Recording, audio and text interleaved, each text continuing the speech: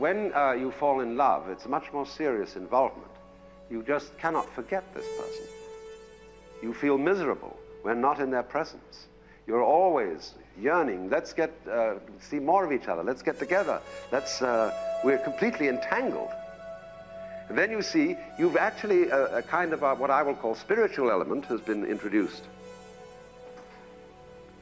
Falling in love is a thing that strikes like lightning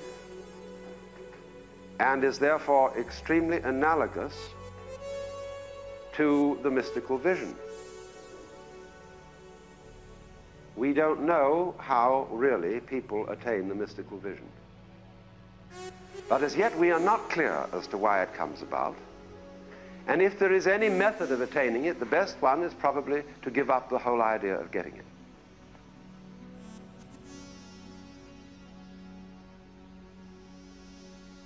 You see, it is completely unpredictable. And so it is, in that way, like falling in love, capricious, and therefore crazy.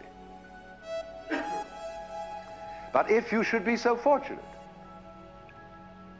as to encounter either of these experiences, it seems to me to be a total denial of life to refuse it.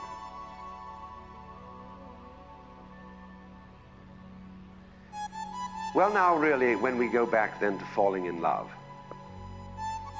and say it's crazy, falling, you see, we don't say rising into love.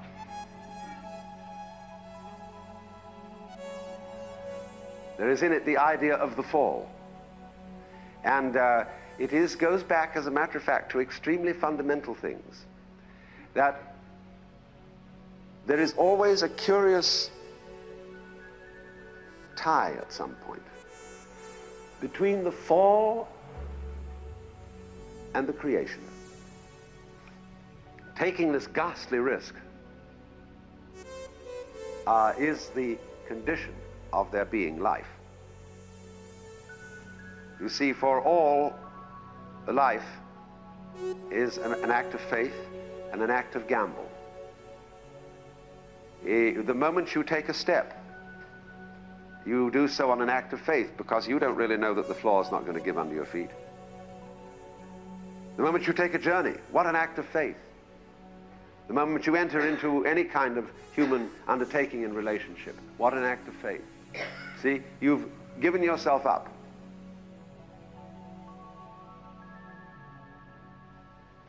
But this is the most powerful thing that can be done. Surrender. See, and love is an act of surrender to another person. Total abandonment. I give myself to you. Take me, do anything you like with me, see?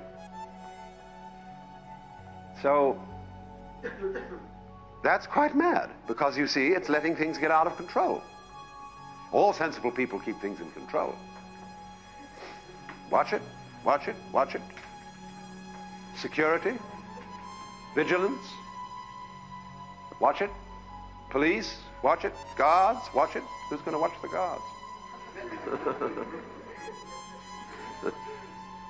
So, actually, therefore, the course of wisdom, what is really sensible, is to let go, is to commit oneself, to give oneself up, and that's quite mad.